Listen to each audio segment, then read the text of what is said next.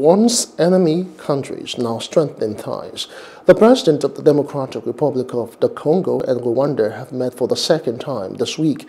Félix Tshisekedi and Paul Kagame presided over the signing of a number of agreements linking the two countries on Saturday afternoon. They had earlier met for talks and to assess the damage caused by recent earthquakes following the eruption of Mount Nyiragongo volcano in eastern DR Congo. Hello, hope you enjoyed the news. Please do subscribe to our YouTube channel and don't forget to hit the notification button so you get notified about fresh news updates.